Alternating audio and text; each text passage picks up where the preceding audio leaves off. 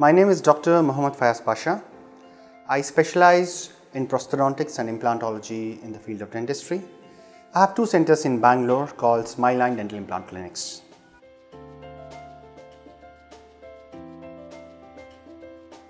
No, not really. The wisdom teeth are the last teeth to erupt after the generally after the age of 18 to 19 years of age.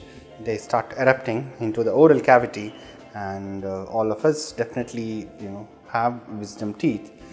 That doesn't mean that they reduce the salivation, and the reduced salivation basically happens due to some salivary gland infection or salivary duct blockage or something like that.